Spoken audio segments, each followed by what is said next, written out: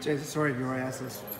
How did things go today with the scrimmage, and how do you think that the defense fared? Well, I mean, it was a hot one today, so I think some guys, I mean, it pushed some of us. I think we brought a lot of energy. Obviously, I mean, we got to bring the energy every day, so I think defensively, just setting the tone early, I think that's just good practice for, you know, whenever we come out in the games and all that. Especially for the defensive line, anchoring the rest of the defense, I think it's important for us to just, you know, come out with the energy. So overall, I think it was a good day. I think it was a good day.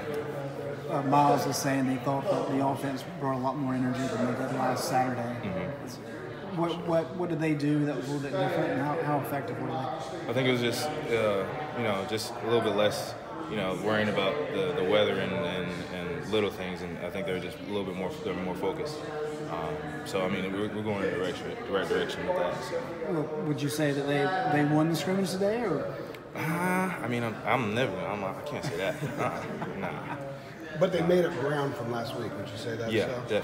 definitely improved from last week. Nick said one of their issues is that first downs and kind of getting into a groove in a drive, that sometimes they kind of beat themselves in the first 2 plays of a series, but once they get a first down and start moving the chains, they just take on a different way about them. Do you notice that when you're going against them, if they get a first down, another one, then suddenly they're moving faster and they're a lot more difficult to stop? Oh yeah, for sure.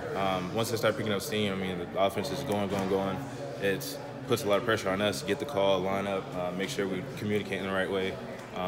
But yeah, definitely, you know, once everything gets rolling, I mean, they're pretty hard to stop. So, yeah. Any young guys stand out to you today after the second scrimmage? I mean, definitely Tamari Fox, Zach Gill, Shuron Johnson. They all definitely stepped up today. What were some of the big plays that were made throughout the scrimmage?